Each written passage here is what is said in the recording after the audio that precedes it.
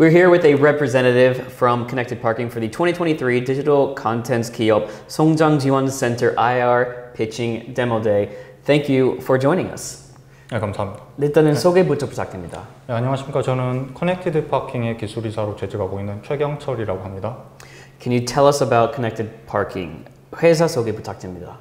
저희 커넥티드파킹은 현재 관공서 대상으로 공영주차장 그리고 공유주차장의 스마트 파킹 플랫폼을 서비스하고 있는 업체입니다. So a company that works with parking, smart parking systems based on artificial intelligence and IoT. So let's talk about that. What makes your product better? What is 차이점이나 장점 뭔지 설명 부탁드립니다. 저희 스마트 파킹 플랫폼은 한 가지 앱에서 그 지역 내 공영주차장 그리고 공유주차장의 잔여 연수를 확인할 수 있고요. 그리고 전기차 충전구역 위반 단속 시스템 그리고 장애인 주차구역 위반 단속 시스템을 무인으로 실행해서 그 행정적 소모를 줄일 수 있는 장점이 있습니다. So basically a system that allows governments or organizations to monitor parking systems and not just of course for parking but also illegal parking or for you can incorporate charging systems as well for electric cars. So it has everything on one app that you're able to monitor these parking systems for. So tell us about your target markets. Is it 국내, is it domestic, is it international? 국내 시장, 해외 시장 어느 쪽으로 많이 보고 있나요?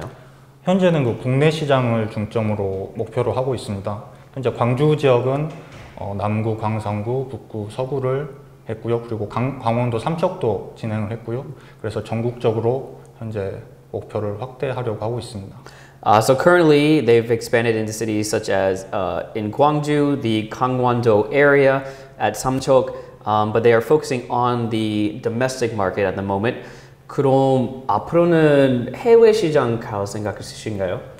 아직까지는 계획이 없습니다. 네. 그렇다면 다음 큰 목표 있다면 What is the next plan for you? 아니면 다른 뭐 요즘 이슈가 있는지 그런 설명 부탁드립니다.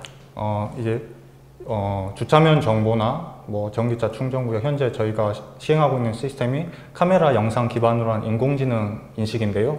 그거를 뭐 화재나 침수 지역, 재난재 예방에도 지금 확대하려고 노력 중입니다.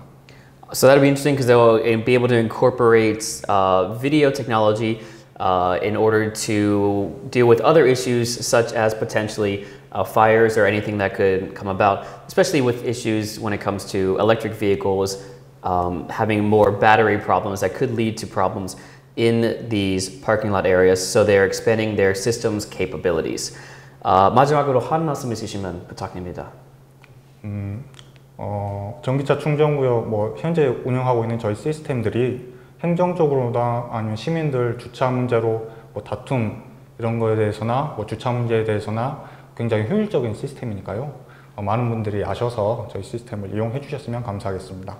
Well, hopefully, yes. Find out more information online about them. Thank you so much for coming and interviewing with us today. It was a pleasure. 네, 감사합니다. 감사합니다.